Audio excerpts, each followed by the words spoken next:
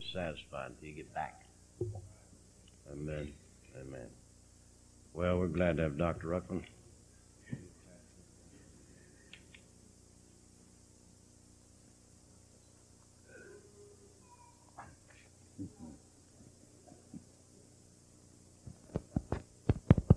Appreciate some of you trying to make me feel at home. All right, if you have a Bible, let's go to Isaiah chapter 66. Body truth for the one body mystery and all that, you know. Isaiah 66, verse 2. Now, if you came here this morning expecting to hear something real deep, some great prophetic subject, you're going to get a big disappointment this morning. I'm going to give you some milk this morning. And, Bob Jonas Sr. told me one time, he said, people won't always follow you in the strong emphasis that you put on things. And he said, sometimes it's a good idea to remember that milk is always good for almost anybody. Anybody can drink milk. Lester Olaf wouldn't agree with that, but that's beside the point. And so sometimes you just need some milk, and I'm going to talk to you this morning about the most unlikely subject that you'd possibly expect to hear in a Bible conference of Bible believers who have been studying the Word of God for years and years and years. But I'm going to talk to you this morning on the profound subject of what to do with the Bible.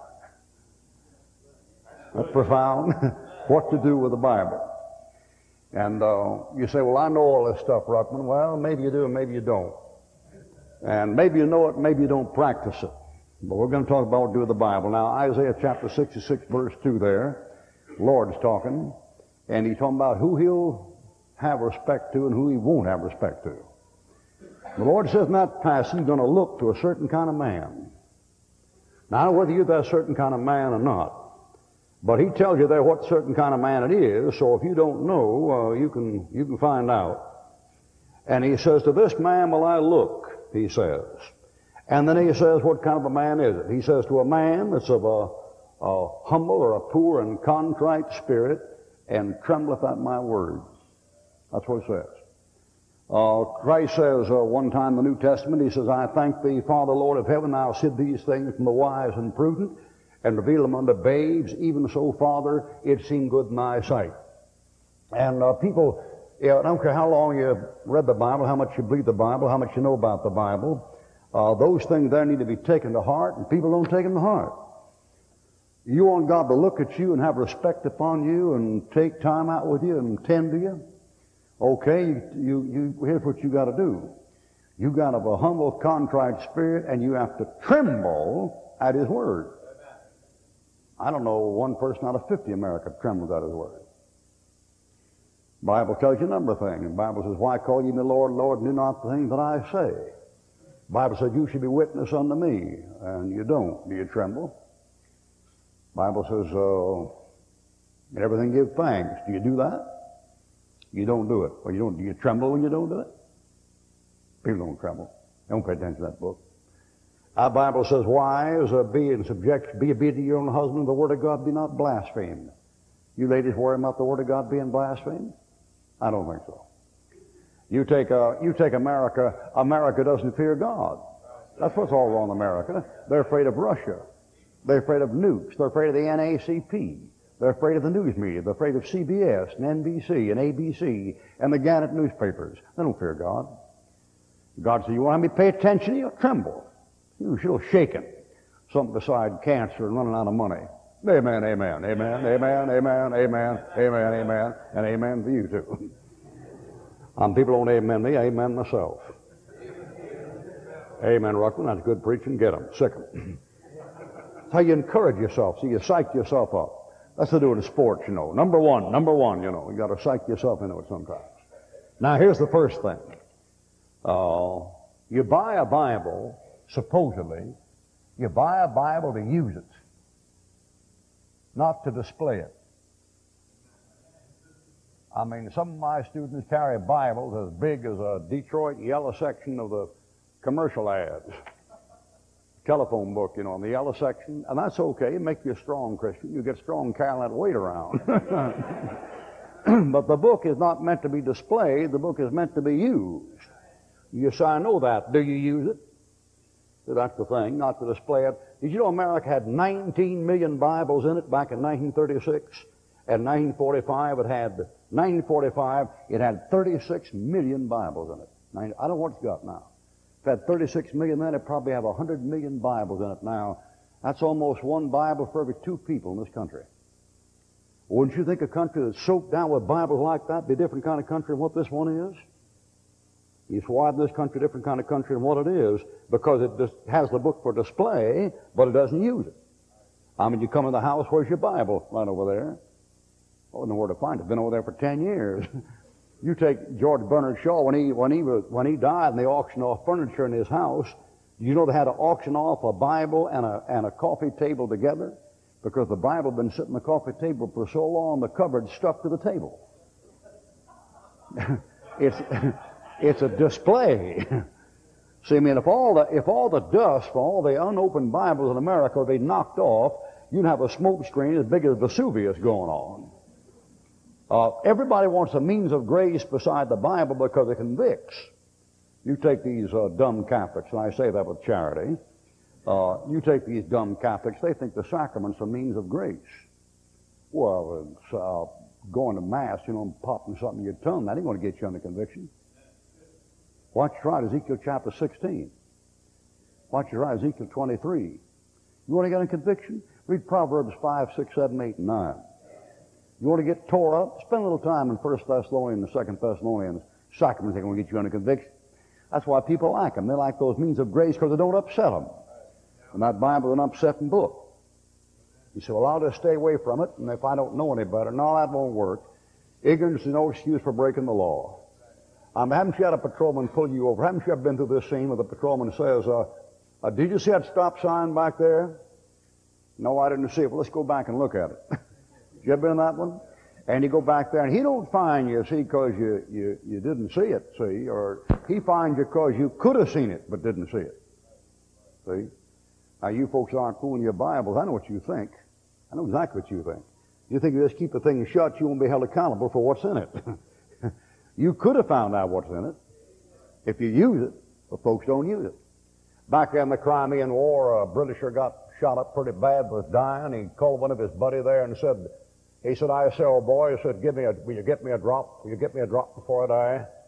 And he went over there and pulled out the soldier's canteen to give him a drop of water, and he said, not that, get the Bible. Give me a drop out of that. That's what a dying soldier needs. That's what you need. Canteen ain't going to do you any good. Water keep you alive, another 30 minutes, something like that. If you're going to die, you're going to need the book. Use the book. The book is to be used, not just to be bought. And the book is to be read. That's the next thing. The book is to be read. You say, how do you supposed to read it? Read it through like you read any other book. Any other book, you pick it up and you read it clear through. Pick up the Bible and read it through. Cover to cover, including the cover. The book is supposed to be read. And if you're not reading it, then there's something wrong. Let me ask you something. Why is it that the only 2 things in this earth that never make a mistake have to wait in line for the rest of your junk? I mean, your husband makes mistakes, don't he? Your kids don't make mistakes, don't they? There's something wrong with the church, isn't it? There's something wrong with the preacher. There's something wrong with the evangelist. There's something wrong with the deacons. There's something wrong with the school. There's something wrong with the country. Amen? There's something wrong with your car. You say amen to that, can't you? There's something wrong with your car. There's something wrong with your job. There's something wrong with your body. Well, there are 2 things in this earth there's nothing wrong with, and that's God and the Bible. Then why do they have to wait in line? Why does the book have to wait? You get through with the rest of this stuff. The rest of this stuff all got holes in it. People are strange. They don't read that Bible. Why talk about reading that Bible? Why America for the number of Bibles it has, they're the biggest nation of blockheads in this world. They asked a bunch of kids, high school kids, they quizzed them on the Bible, and I got the answers back from the quiz they took. Wildest stuff you ever saw in your life. What a paraffin. What's paraffin? Paraffin is an order of angels. They got the cherubim, the seraphim, and the paraffin. They want to know what a synagogue was. It was a rich sects of Jews, David killed Goliath with a catapult. The wise men bought Jesus Christ bought him myrrh and gold and frankfurters. They get it all messed up. Who was Methuselah? He was the snake in the Garden of Eden. Oh, yeah. Oh, wild, crazy stuff, man. What they remind me of, that colored lady got up in church, gave a testimony. She said, "Oh, glory to God, hallelujah, I'm just so happy tonight. I'm just happy as if I was in the bosom of Beelzebub."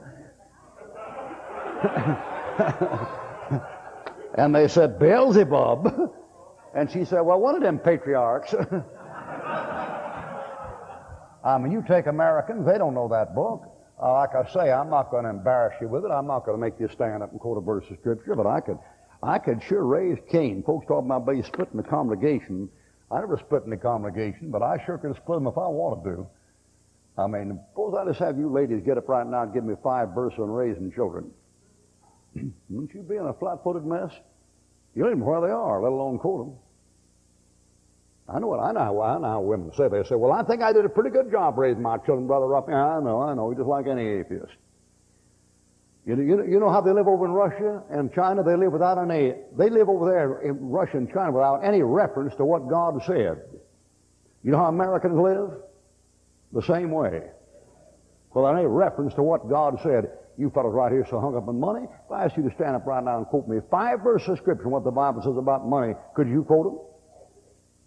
And this is a Bible-believing church. You got a Bible-believing pastor. If you can't quote them, you imagine the condition the Episcopalians in? If you Bible-believing Baptists don't know what you're doing, you reckon they know what they're doing? Getting awful quiet in here, preacher, early in the morning.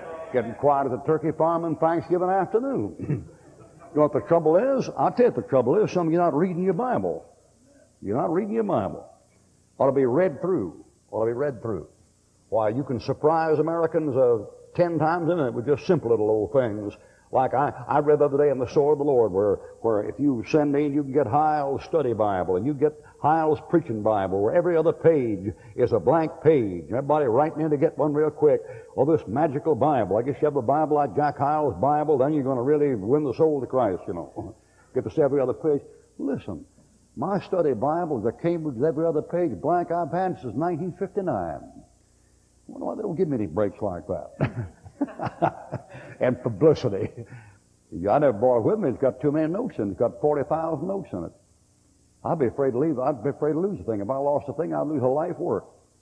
And I think it's practically worn out. It's the 5th Bible I've worn out. The 5th one. How many have you worn out?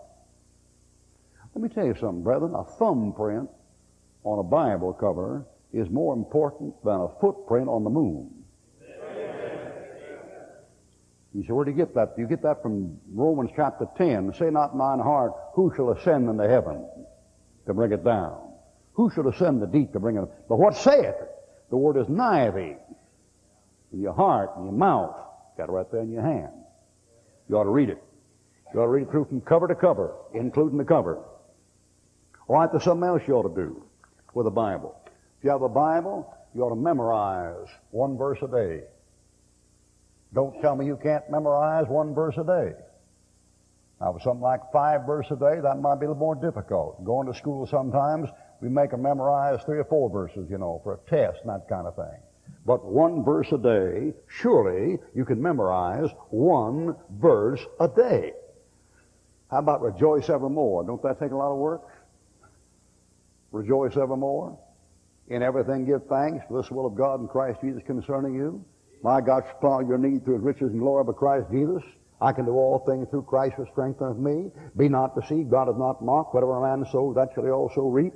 He that soweth the flesh shall of the flesh reap corruption. He that soweth the Spirit of everlasting life. You're not in the flesh, but in the Spirit. If so be the Spirit of Christ dwell in you. Now if any man have not the Spirit of Christ, he's none of his. We know that all things work together for good to them that love God, them that call according to his purpose. Ask and you shall receive. Seek and you shall find. Knock and shall be opened to you. Whatever you want, believing, when you pray, believing you shall receive. You shall receive in everything with supplication, thanksgiving. Let your request be made known to God, and the peace of God that passeth all understanding keep your hearts and minds through Jesus Christ. Thou will keep him in perfect peace. His mind is stayed upon thee. There's no temptation taking you, but to the common man. God is faithful. Get the thing down.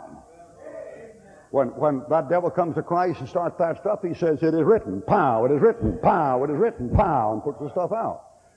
Folks, a lot proof text method doesn't do anything. Sure it does. It tears them all to pieces. I've sat down in a booth after a service at night eating some junk food with some Christians. You know how you do.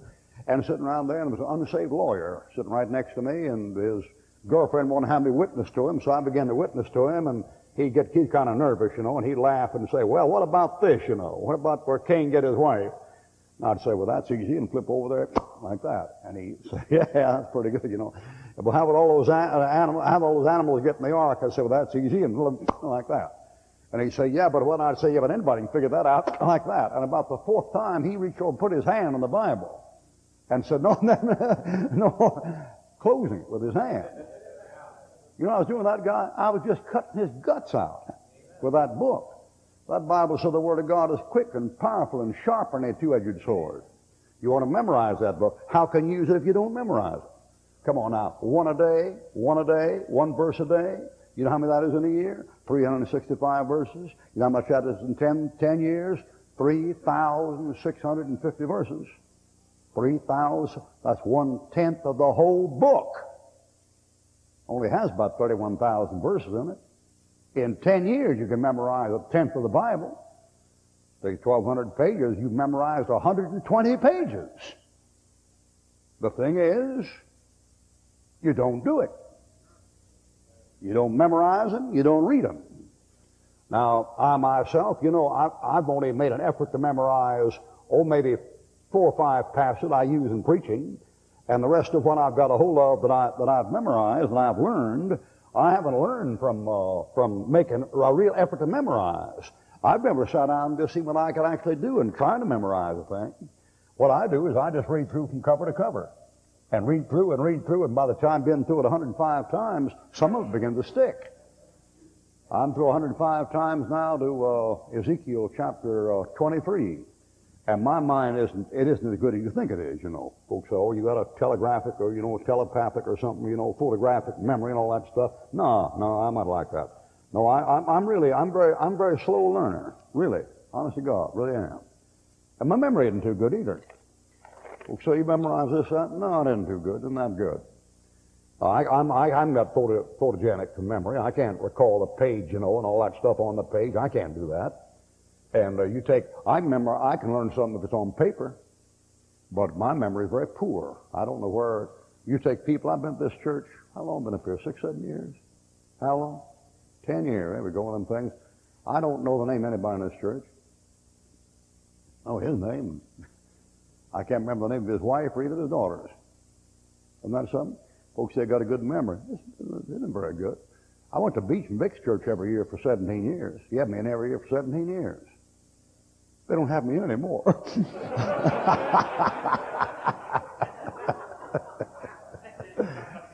In 17 years there, I couldn't tell you the name of anybody in that congregation except Billy Bartlett and almost forgot Larry. Larry and Bill Bartlett, that's all I know in that congregation. I know about that congregation. Most embarrassing thing, get out of an airplane in the airport and some guy come up, well, hello, Brother Ruckman. Well, how do? You remember me, don't you? I'm Bill Smith, Oshkosh, Wisconsin. Oh, yeah, how you doing? I don't know, the guy from Adam, man. I might have stayed in his house a week during the meeting. That's an embarrassing thing. See, now some of you don't have that trouble, do you? No, you don't. So what's your alibi? Some of you folks, you memorize, you got your Social Security number memorized, your bank account number memorized, your zip code memorized, your area code memorized, your house number memorized, your license plate memorized. You don't know any scripture? Don't kid me, boy. And listen, don't you get the job to see Christ and try to kid him. I know, listen, I know some young people, they can sing you the song, the lyrics to 6 of the world's popular tune right now, and can't quote 10 verses of scripture out of the book of Proverbs. And the book of Proverbs is written to keep you from your sins. Isn't that something? You're supposed to memorize the book, learn the book, read the book through from cover to cover. Like I say, my memory isn't like that. I've got what they call recall memory. And my memory, my storage system is like a big silo, a big grain elevator with all kinds of stuff plugged down in it. And when I have to go for something, I have to reach back in there and pull it out, you see. And sometimes it takes a long time to pull it out because it isn't organized. My mind is complete disorganized. There's no organization to it at all. I don't learn anything by 2 and 2 is 4 and 1 is 5 and 4 is 9. I can't learn that way. I was permanently ruined by Buddhism when I was over in the Orient and studying prajna and meditation and paramitra sutras and all that stuff and attaining samadhi. I get a thing by a leap of consciousness. I get a thing by going over and over and over until whoop, I get the revelation.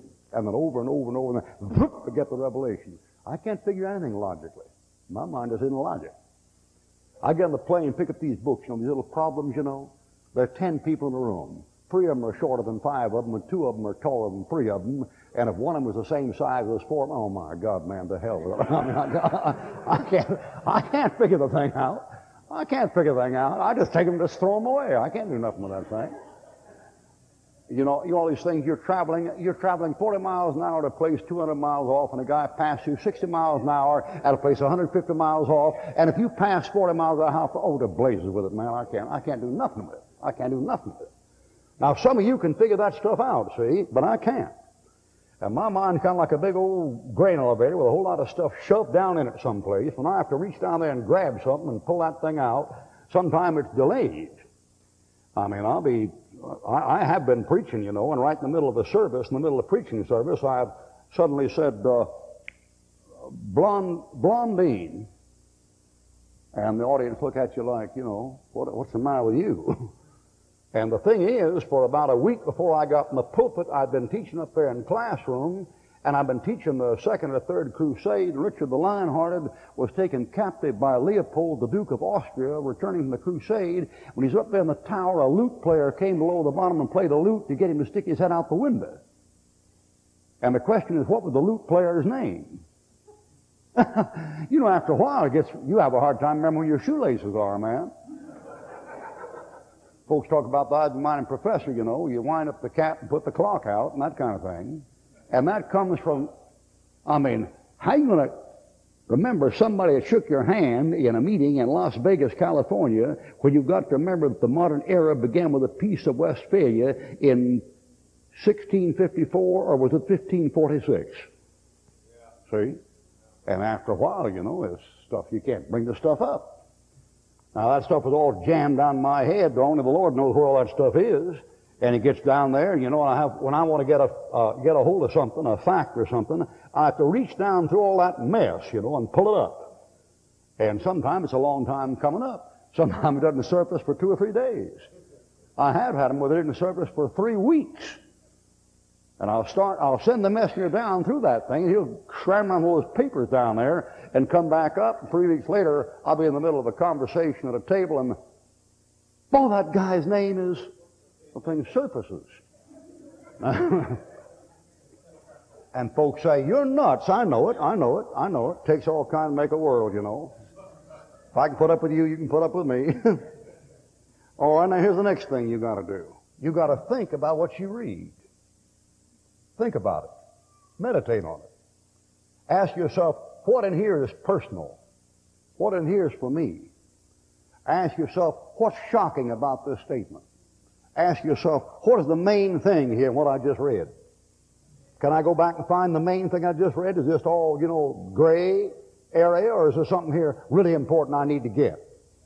Now, you need to get a hold of that thing. Ask yourself, is this personal? Is this for me? Who's talking? To whom is he talking? What's he trying to get across? Is this thing a shocking statement? What's shocking about this statement? You saw the Bible just a dull book, nothing shocking about it. Listen, the Bible is the most shocking book you ever got your hands on. You take a little thing like this. She's wrought a good work on me. The poor you always have with you. You can do a good work any time you want to, but me you don't always have with you. That's Christ talking at the table. And he's talking with Mary there. He's talking with Mary, and she just anointed him, and one of the disciples complaining and saying, how come this thing here, this alabaster box with this precious ointment, why wasn't this thing sold and given to the poor? You know what Christ said? Christ said, don't worry about the poor. You've always got them with you. You can always help them out. But you don't have a chance to help me out. Do you know that's shocking? Do you ever think about that? Think about that a minute. Think about a fellow at the table saying, never mind the poor people. Take care of me. That's a shocker, man. You ever think about it? Folks just read through that and they don't think. Now, if you ever thought for a minute that Jesus Christ wasn't God, did you ever stop thinking what a terrible thing it was he said? He said, oh, the poor folks, don't worry about them. Give me the money. I'm more important than they are. That's what he said. The poor you always have with you, but you don't always have me. What a thing to say, man. Well, listen, if he wasn't God in the flesh, he was the most egotistical character that ever lived. You want to think about those things. Those are shockers. Did you ever see that thing over there in Matthew chapter 11? Where he's in Matthew chapter 11, you know what he says? Matthew chapter 11, he says, come unto me, all ye that labor and are heavy laden, and I'll give you rest. Take my yoke and learn of me, for my yoke is easy, and my burden is light, and you shall find rest for your souls. You ever start thinking about what a truly shocking thing that thing is? You saw just a little old statement. Little old statement, nothing. That thing says, come unto me, all ye that labor and are heavy laden, and I will give you rest. Now think a minute. Whoever could say anything like that and get anybody to believe it? You didn't hear Buddha say, come to me and I'll give you rest. He said, meditation will give you rest. Muhammad didn't say, come to me and I'll give you rest. He said, my teaching will give you rest. Whoever said, come to me and I personally will give you rest and made the invitation open to anybody? Nobody. Nobody. If you have any of your doubts about who Jesus Christ was, you need to think about those things. Those things are shockers. That Bible's a shocking book. You know a periscope for? That's for looking over. You know what a telescope for? That's for looking up. You know what a microscope's for? That's for looking down. You know what the Bible can do? It can look over and look up and look down, and then it's a mirror where you can see backwards, and it's binoculars where you can see forwards. And if you want to see all the angles, you get your Bible. Never mind about science; they're way behind time. They never do get caught up. You take a think about the thing. Do you realize that your body that gives you so much trouble, that's what gives us trouble, is the flesh. If the flesh gives us so much trouble, you know your body is controlled by your soul. You know what your soul is controlled by? It's controlled by your spirit. You know what that Bible is? The words that I speak to you, Christ says, they are spirit. They are life. Now listen, if that thing is food for the spirit and strengthens a man's spirit, and a man's spirit can strengthen his soul, and the soul controls the body, how much time should you spend in that book? Wherewithal shall a young man cleanse his way, he says, by taking heed thereto according to thy word. That's the business. You need to think about what you read. All right, that isn't all. There's something else you'll do with that book. You ought to pray to understand it. Nothing is dumber than a man depending upon a Greek lexicon or a Hebrew lexicon to help him understand the Word of God. The Word of God is a supernatural book. And if I go to some Greek scholar or Hebrew scholar and say, I want to have you tell me what this passage means, him picking that book up and look at it, if he doesn't believe it, he's just like a blind man being asked to judge an art exhibit. He can't get it. He can't get it. The entrance of thy word giveth light, it giveth understanding to the simple. The words that I speak to you, they are truth, they are life. I thank thee, Father, thou hast hid these things from the wise and prudent, and reveal them unto babes, even so, Father, it seem good in thy sight. Now, we teach Hebrew and Greek down in our school, but we don't teach Hebrew and Greek down at that school to understand the Bible. Our students have an understanding, boy, when you study Hebrew and Greek, that isn't to help you understand the Bible. That ain't what it's taught for. We teach you to shut the mouth. These smart alecks are always messing with the Bible. Somebody said, well, if these new translations is clear, oh, cut it out, cut it out. I've been in the air down there in Pensacola for 25 years. And about 2 times a year for 25 years, you know what I've been telling those people over that radio? I've been saying, if you want to write me or phone me, write me and phone me anytime, and I want to have you show me just one thing you found in your newer, clear translation that I can't find the King James Bible in 20 seconds. Amen. And in 25 years, nobody's ever phoned me, nobody's ever written a letter. You've got a living Bible, and it's so much clearer, is it? Show me something after service this morning. I'll be available. Show me one thing you found in there. I couldn't find that King James Bible in 20 seconds. Or 5 seconds. They'll lie to you. They'll lie to you. I said, this is so much clearer and plain, you can get more out. No, you can't. You don't get stuff out there just because it's plain. I'll give you one. I'll give you one. I can do all things through Christ which strengtheneth me. You understand that verse? You sure you do? I can do all things through Christ, which strengthens me. If it's in strengthening you in the Lord, you can do it. Give up a bad habit, you can do it. Live with only God take care of you, your health shot. Hey man, you can't understand that verse with Hebrew and Greek. I don't care how clear you wrote that verse, you couldn't understand that verse until you've been through it. I can do all things through Christ which strengtheneth me. You can have an operation, not an anesthesia, can you? Have a limb whacked off with no anesthesia? You see how people are? I mean, they say, you know, the Greek and Hebrew make it clear. Listen, there's some verse in there you couldn't get no matter how they were translated. If God Almighty didn't show you, you're going to have to pray. Pray. Say, Lord, I'll tell you what I pray. I pray, Lord, open my eyes that I might behold wondrous things out of thy law. And I'm not bragging. I'll tell you right now, I get stuff out of every Greek and Hebrew scholar they couldn't find if they lived for 50 more years. You say, why? Because the Lord will show it to you. I mean, to whom shall it reveal sound doctrine? Those that are weaned, those are on milk, those that are weaned from the breast, babies. I thank thee, Father, thou hast hid these things for wise and prudent, and reveal them unto babies. Even so, Father, it seemed good in thy sight. Or these people that profess to, have so much insight in the Word of God and yet don't believe it's the Word of God, no use to ask them for an opinion about a thing. You know what they're talking about. A fellow said another day, I just don't see how you can believe, that back there in the Old Testament, that mule, that jackass, spoke like a man. And I told him, well, I've heard a lot of men talk like jackasses. I don't know what the difference is. I mean, some fellow says, well, I just can't believe it. He made water out of wine. Well, that's easier to make water out of nothing, ain't it? I mean, back there in Genesis chapter 1, he made water out of nothing. You think that's any easier, making water out of wine? People got funny ideas about those things. I mean, pray and ask God to show you what the thing means. That's what I do. When a fellow said one time, man, he said, don't you believe that Bible? He said, no. He said, I don't. He said, well, why don't you leave it alone then? And he says, because it won't leave me alone. That's the truth. That's the truth. You know why they keep messing with that King James Bible and messing with that King James Bible? Because it messes with them. Can't you figure that out? They got a persecution complex about that book. That book persecutes them. They keep fooling with it and fooling with it and fooling with it. Now, you know me, when I write, I give them a pretty hard time.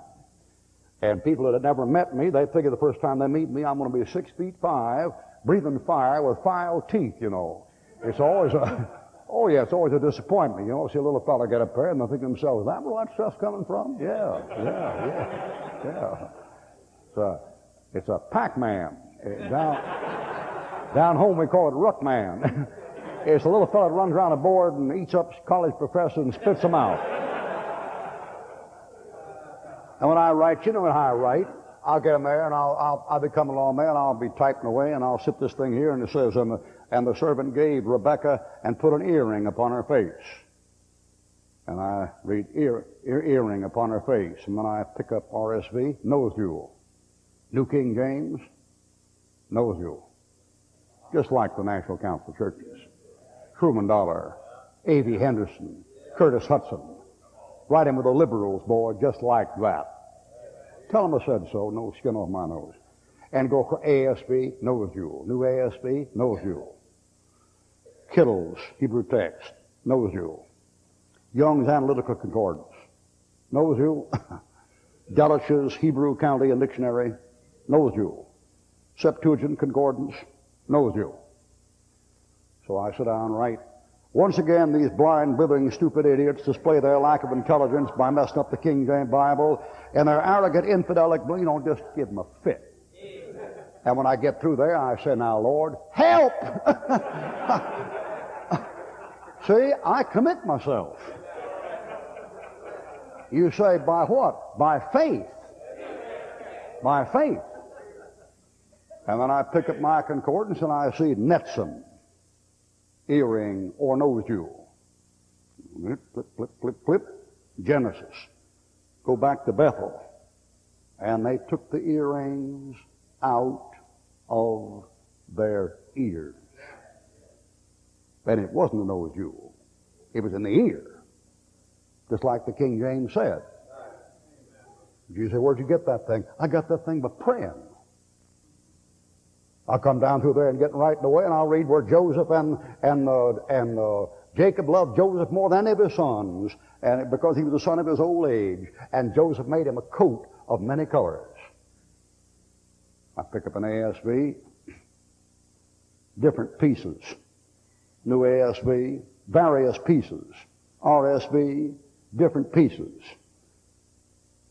Kalich's Hebrew Chaldean, many pieces. Delitzsch, many pieces. Jusinius, many pieces. Septuagint, many pieces. New King James, many pieces.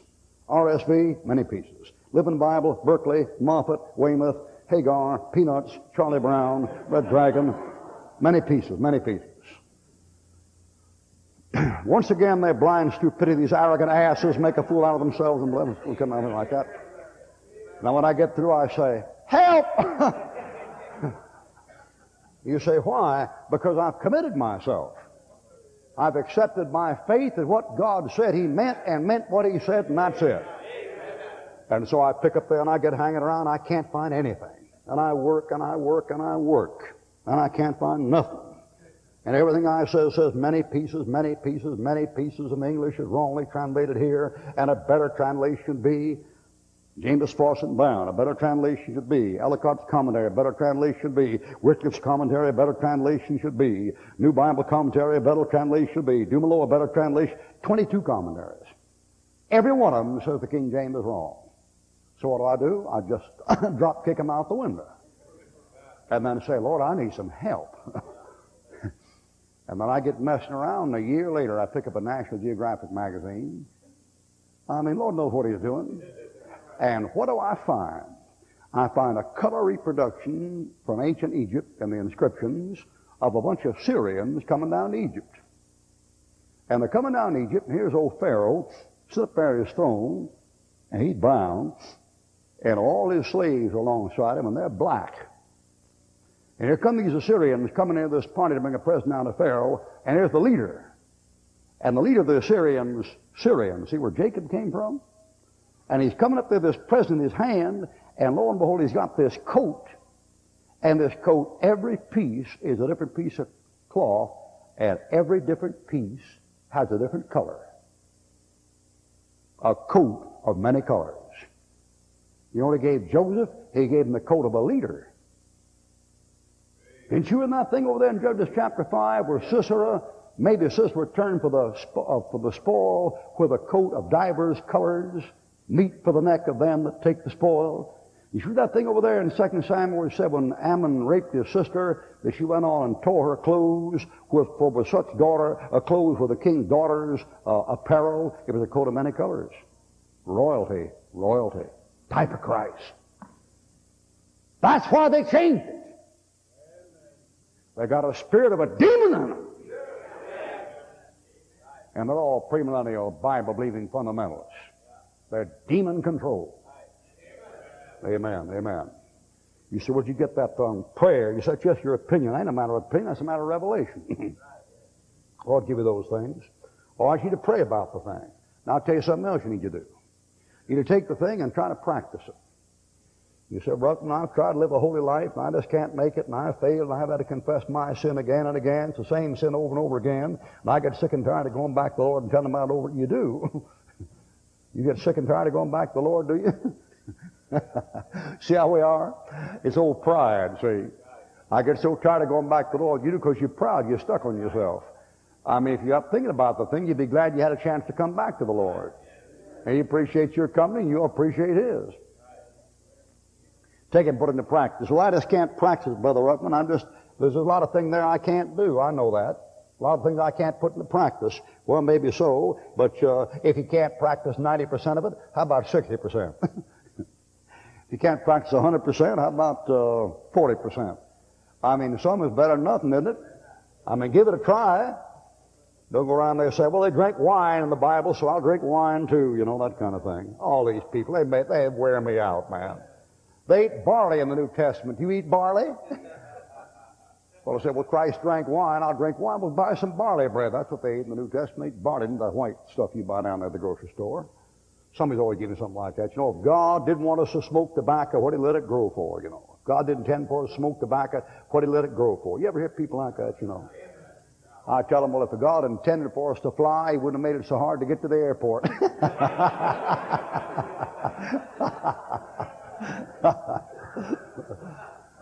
Oh, come on, folks, where's your sense of humor? I mean, you can't just sit at home, you know, and laugh all the time home and come to church and give God what's left. You ain't no different here than you were outside of here. Folks got funny ideas. They think when they come in a building, it does something for them, you know. Weird, you know. I think come to a church building, and suddenly this church building just transformed into sober, intelligent, active, wide awake, pious, spiritual. Hey, man, you're the same bird you were out there walking down the street. You're the same bird you were driving the car this morning. Get over there. Same to you. You know?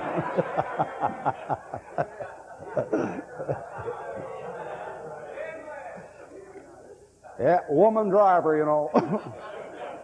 No, it's a man. Well, his mother taught him how to drive, you know, that kind of thing.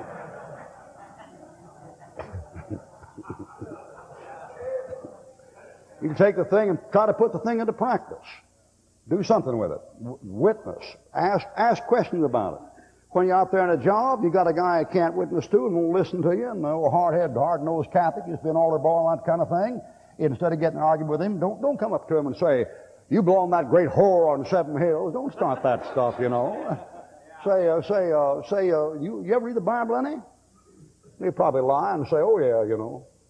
But don't matter whether he lies or not. Say, well, what do you think about that verse that says, and get the thing going. See, put the thing into practice. Get talking about it. I mean, put out feelers. Say, what do you think about this? What do you think about that? I always did wonder about this verse over here. Well, did you ask your priest what that thing means? See, get the thing going. You don't have to just get there and just butt nose and get into a big old bloody argument every time you bump heads. I mean, get in there and say, well, you know, I was coming across the verse the other day. You know, it says the one mediator between God and man, the man Christ Jesus. And if he knows you, he'll say, oh, well, you guys believe that, we don't believe that. Say, well, I know that. Everybody got their own belief. But why don't you do me a favor? See, come it that way. Do me a favor? Well, you know, if he professed to be decent, you'll have to say yes. And put him on the spot. Mess him up, man. And when the guy says, yeah, sure, you say, would you ask your priest what that means? I'm just curious about that. I don't know what they teach about that. Would you do that for me? It don't matter whether he does or whether he doesn't. That thing will get in his craw. And he may go ask. And then he comes back, then you got the conversation going again, see? The thing is, get the thing going. Drop a little something here, drop a little something there. I know a guy to Christ, one of these plants up here in Flint or Lansing or someplace. I can't get this place straightened out. This is the most screwed up place I've ever seen in my life. The Pontiac, Flint, Lansing, Livonia, Gardenia, it's all just Detroit, as far as I can tell. The whole thing is just Detroit, as far as you can see. But this guy was up here and he led some guy to Christ. And you know how he did it? He witnessed that fellow first time, and the guy just laughed at him and cussed him. And this personal worker was a very wise fellow. And I forget the guy's name he was dealing with now. This happened a good many years back, but we'll just call him Bill. That's good as anything. And so he prayed for this fellow for about a month. Now, after been praying for him about a month, he stopped in there in the plant one day and said, Bill, you been born again yet? And he said, oh, no, go on, you blankety blank so-and-so. I've had enough. That talk to me about that mess. And he left him alone. And he prayed for him for about 2 months. And after 2 months, he came up alongside him during lunch one time and said, oh, by the way, Bill, I know you don't appreciate me asking this, but I've been praying for you. I'm kind of curious. You been born again yet? Oh, you know, hell no. And then he went away and prayed for him about 2 months. They came back to him one day after he had a little accident. You know, you pray for him, sometimes, you know, business picks up. And after a little accident, he came up alongside him and said, I don't mean to bother you, Bill. He said, I don't mean to offend you or anything, but have you been born again yet? And this time, Bill says, no, I haven't been born again yet. See, that's an improvement. Progress. Prayed for him about another month, came up alongside him, said, Bill, you been born again yet? No, I haven't. Prayed for him. This thing took about 1.5 years. Now, after about 1.5 years, he came up, put his arm around him one time during a lunch break and pat him on the back and said, Bill, I've been praying for you every day for 1.5 years. Have you been born again yet?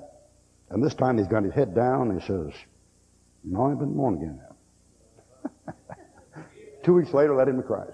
Amen. You know what that thing is? That's putting that book, that's applying that book. And that's the last thing you've got to do with that thing. You have to apply it. There's no use to take it in and take it in and take it in if you don't give it out. Now, some of us in the ministry and full-time ministry have more opportunities than some of you do. I mean, for about 38 years, that's just about all I've been doing. It's just getting it out, getting it out, getting it out. And let me make myself clear here. It's not my job to make it acceptable. It's my job to make it available. And that's your job. If you're a child of God, your job is to make that book available to people where they can get it. Your job is to make that, put out that word where they can get what God said. Now, if they don't like it, okay. It's a free country. Help yourself. But it's your job to make it available. And the only way you can do that thing is by applying that thing and putting that thing out. I like that Reverend Whipple. He was an English preacher back in about 1880 that went to a house one day to deal with a very sick little girl about 15 years old, and she asked for him to come and pray with her at the bedside. She had a devil for a mother who cared nothing about the Word of God at all and cared nothing about Reverend Whipple. And Reverend Whipple carried a cane with him, had a slight limp and carried a cane with him, and he went to that place and started in the house. And when he started in the house, this girl's mother met him at the door and said, "All right," she said, "you can come in, but there needn't be any praying in here." She said, "I've got a butcher knife and I can use it." And he went back there in the room and counseled the little old girl for a while, and he said, "Now we're going to have a word of prayer." About that time, that mother glared at him, and Whipple got up and took his cane and said, "Madam," he said, "I want you to know something." He said, "I can pray just as well with one eye open as both eyes shut, and you pull that knife and I'll beat your brains out with this cane." And brother, he prayed and she didn't do anything. It might not have been very acceptable to her, but it was available. You know, Modlish has a thing he does, he did up in Rochester, New York, which I always thought was a very good thing. And I've never had my own people do it because we always had good crowds, and we couldn't afford to get buses because we'd bring in so many people we couldn't sit them down. But if I was a fellow just starting out a new work and getting something going, I'd do what Brother Modlish does. And Brother Modlish has what he calls a Around the Walls of Jericho campaign. You know what he does? This is to make all your members use the Word of God. He tells every member of that church, you take the block that you live on, whatever block that is, so you take that block and you go around that block and put a tract in every door in that block. And don't deal with the people. Don't stand around the door and wait for them. Slip it in there. And slip in a tract that doesn't have your church number on it, church name on it, anything. Just a good gospel tract, you know, that slip in there. And then he said, the next week, you go around the block and give them another one. No name, no address on it, just a tract. And you do that for a month. Oh, no, 7 times. You go around there 7 times. This is the Jericho campaign. And you go around there 7 times around that block and take those tracts and put them out there 7 times. And then he says the 7th time, which would be the 8th week, he said, you go around and put a thing on the door with your name and address and telephone number on it, and you write down there, "I am the coot that's been putting these things in your door." See, this identifies all your members real quick, puts them on the spot, and said, "My name and address, such and such a place, and I'm concerned about your soul, and if you'd like an appointment, I'd be glad to come to see you at your convenience." Telephone number.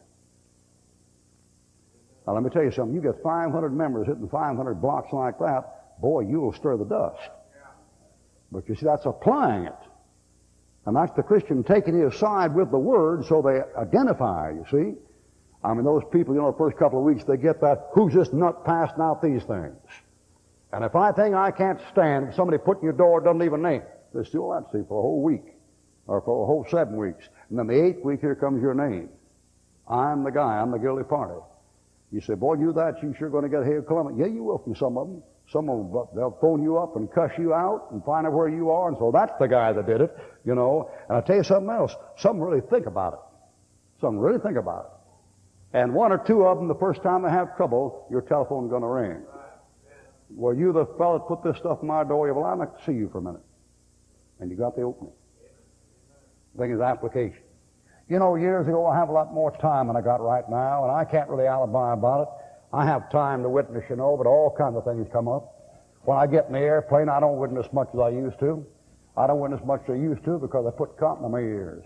I couldn't hear the guy talk anyway. I put cotton in my ears because after 38 years in those planes, those decibels just blowing my brains out, man. You take those, did you know you can put cotton in your ears and put your finger over that cotton and you hear every word that guy's saying in that PA system? You talk about decibels. That thing is such a roar of a guy who was a deaf mute could hear every word that guy is saying. You never heard such a thing. So I don't have little opportunities like I used to. And years ago, when I was a young man first starting out in the ministry, I had all my time that I wasn't actually studying in school, just to walk up and down the hills in North South Carolina, which I did, and witness. And witness and witness. I used to take a Bible and just go literally door to door, and literally house to house, and do it by the hour up there in the hills, and just take those hills and go across them, hour by hour. And as the years went on, I got more responsibilities and had to deal with more with Christians. And God wanted me to deal more with Christians, and I just threw me in a bunch of Christians. And I've just been around Christians ever since. They're a trial to live with, I'll tell you. And you got Christians in this country, don't even think I'm saved. Really, honest to God. They say, no man can talk like that and be saved, you know. I know they talk. Let me tell you something. It's been just as big a trial for me as it has for some of you. I watched some of you through the years, watch you just mess around 10, 15, 20, 25 years, never do nothing for the Lord, except warm a pew. And I wondered about you too. That thing needs to be applied. And back in those days, I had a lot more time than I have now, and I did a lot more witness than I do now, but I thank God I got it done when I had the time.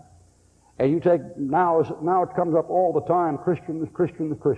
It's papers are great. If Christians want to have fellowship with you, and Christians want to talk with you, and Christians want to be with you, and contact with the pastors, and people want to study the Bible, you take down there in Pensacola, I got on a talk show the other day. It's on a station called Station Blab, B-L-A-B.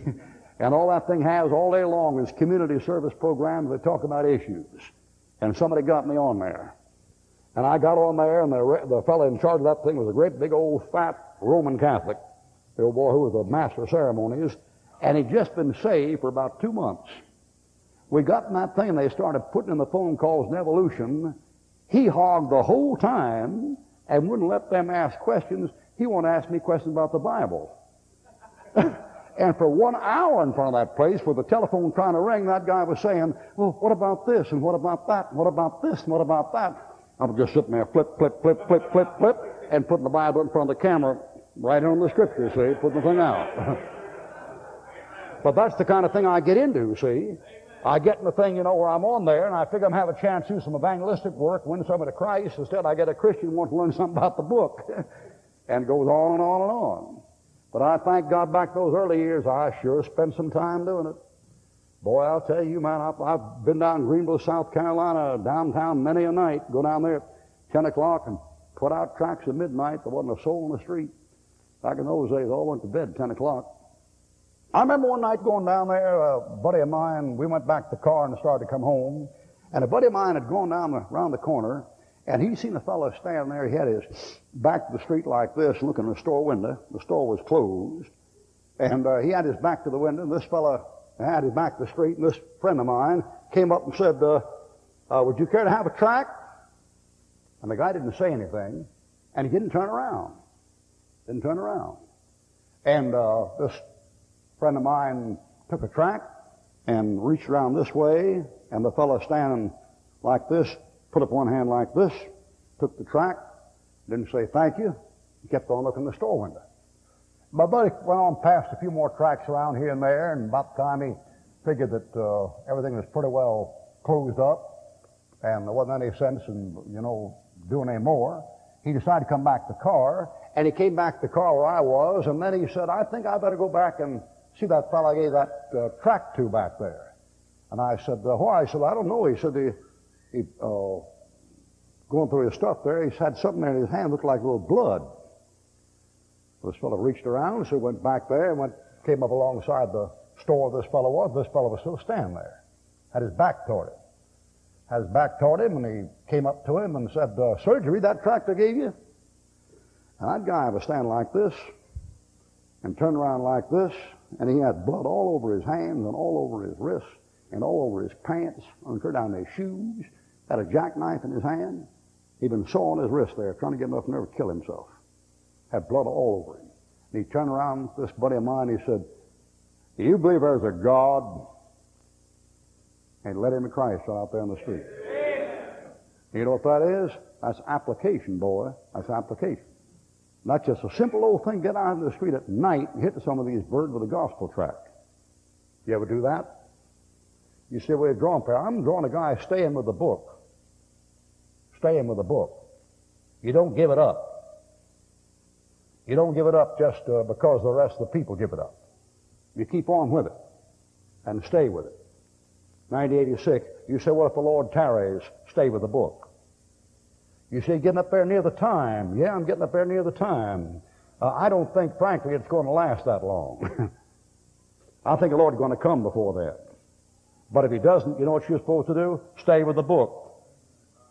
The Bible says, if a man meditates on that word day and night, he'll be like a tree planted by the waters, whose leaf stays green and bears fruit, and whose leaf fadeth not. Fadeth not. You know, folks, the book we carry, is this book we carry? That's the book that carries us. You see this thing I got in my hand? That's the best thing I've had in my hand all day long. Right there.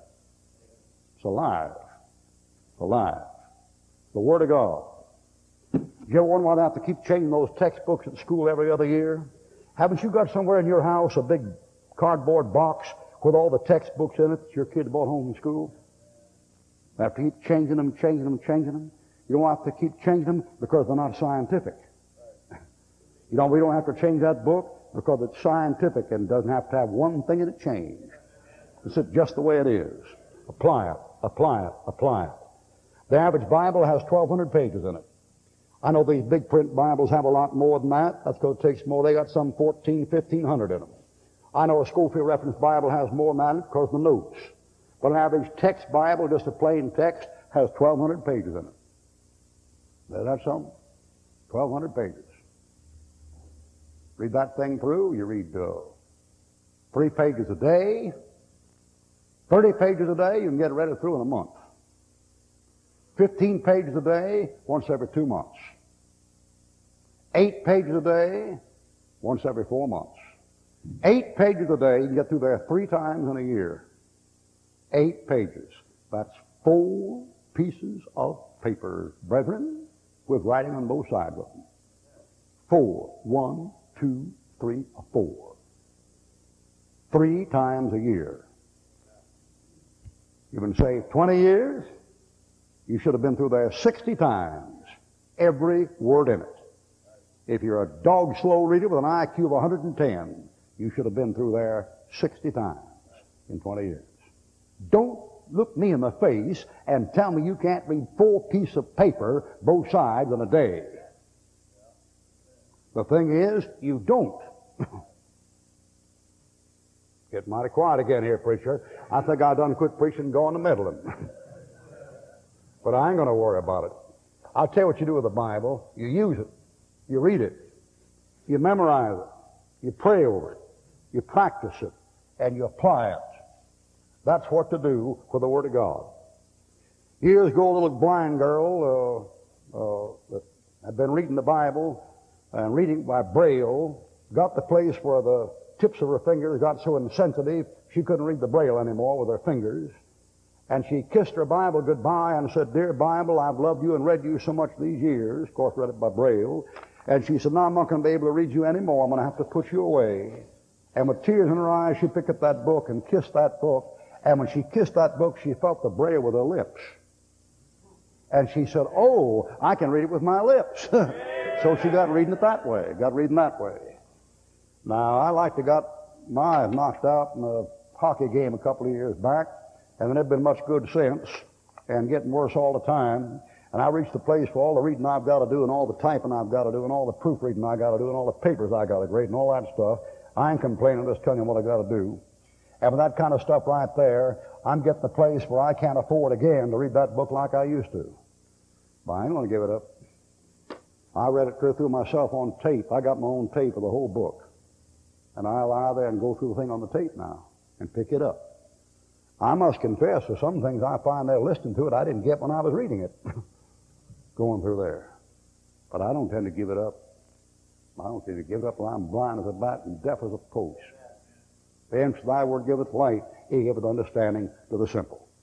All right, let's go to the Lord in prayer. Father, bless the message this morning and speak to your people about these matters. And if any under conviction, may they act upon their conviction, do something about it. And I pray in the name of Jesus Christ, amen. Amen. Amen. Let's do this morning. We'll have I guess we've got a little time here. What time is it, brother? How much time do you want it? Okay. Let's have a song or something. Let's you stand and get the slack out, and let's stand and sing something, and then we'll have a little open forum here, question and answer if you'd like to, and let you ask some questions and try to give the answers.